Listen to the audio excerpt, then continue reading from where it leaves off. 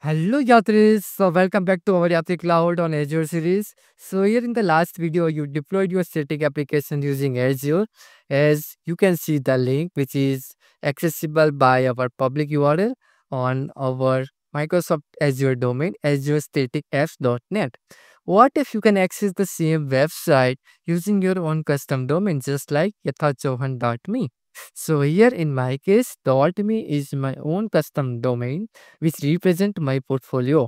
So if you have your own domain .com which is represent the commercial, .in for India, and there are lot of domains which you can see, right, which you can see .io, .ai which is running now too much famous, correct? So yeah, if I know this time is not you to buy your own domain, which is monthly and yearly based subscription. But see, if you don't know how to connect, if you don't know what is the DNS, then it might be difficult for you to get into cloud DevOps networking role. Okay, I know it's not right time to purchase and test it out to just learning purpose. At least watch this video, and also in next upcoming videos, I'm going to share with you the free domain. But till now, you need to just understand how you are going to connect custom domain. So before going further, you need to understand what is the DNS. So DNS is nothing but domain name system. So as you can see, uh, I don't want to type each and every time's IP address, right, to access my website.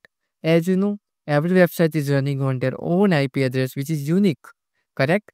So now in this domain name system, what we are going to do actually, first we are going to redirect our IP into our custom domain to easily remind in our mind. That's it. Okay. So just like that, first one, you can see the DNS. Now, next, as you can see, without the DNS, we need to remember the numbers instead of names. Clear? Now, next term is that in the DNS, you can see the lot of different types. A records, CNAME records, MX records, DXC records, which is most famous, right? And MX records and S survey, this is for specific on email security. Okay, CNAME for the www dot subdomain. Okay, so now what is a subdomain? So as you can see, dcc.godaddy.com. So here in this case, godaddy.com is the domain and dcc dot, this is your subdomain which is running your website. Okay, so now hope you got the difference. Now next one, what is the CNAME records, right? The canonical name record which is represented your nickname, right? So this kind of you can see. So simply let me showcase it to you what exactly that means. So when you are going to here and type blog.yatricloud.com, right? So here you can see blog dot is my subdomain and you can access my different website, correct? Now what if you can type yatricloud.com? Okay, so this is your own domain. Okay, this is particular domain which you can see. Hope you got the difference, right? So now here I'm going to share with you how you are going to connect any static web application, okay, or maybe any app service you are using that you can connect with your own custom domain. So yeah, let's get started. So first, I hope you know how to deploy the application using static web app services. And then what you need to do, you need to just go into your search bar, type custom domain, hit enter, and let me check once. Okay, sometimes it's not working, maybe internet issue. So yeah, here you can see the custom domains. Just click here and just wait for the loading. And here, after the loading, you can see this is automatic configure, right? Which is accessible by our website. This one. So yeah, what we are going to do, we are going to add a domain. So now here you can see we have three options.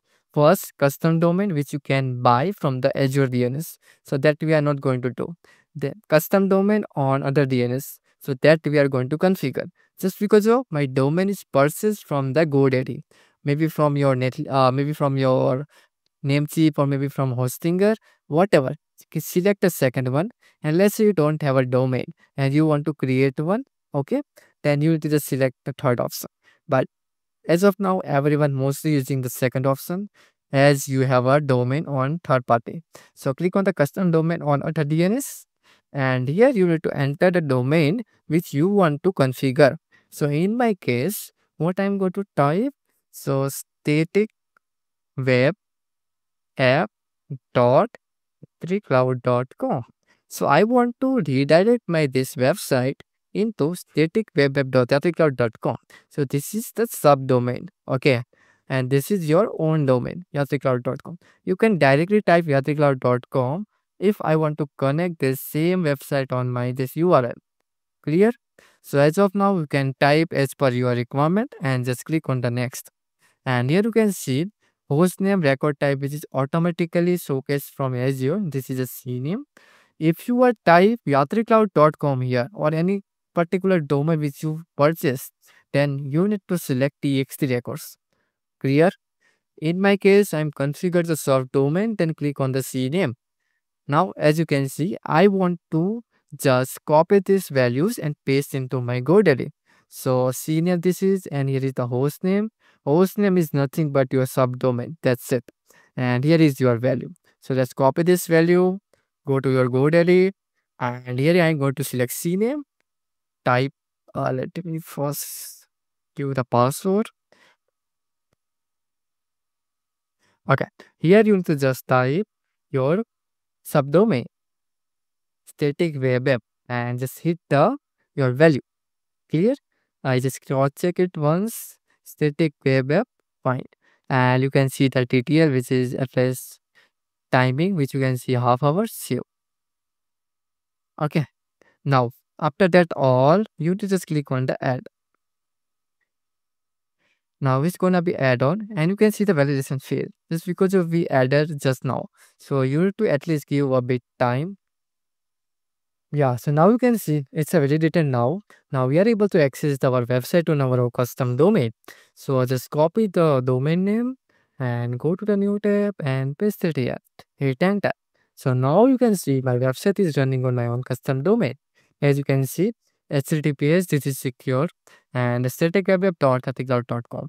Now, if you are running your website on virtual machine or maybe somewhere using app service, right? We are going to cover in the next upcoming videos. So now I hope you got to understand how you are going to connect with custom domain, and let me know if you have any feedback. And yeah, see you soon in the next video. Join the Azure Yatri community and check it out the description about the DNS which is given in the description. So see you soon. Bye bye and take care.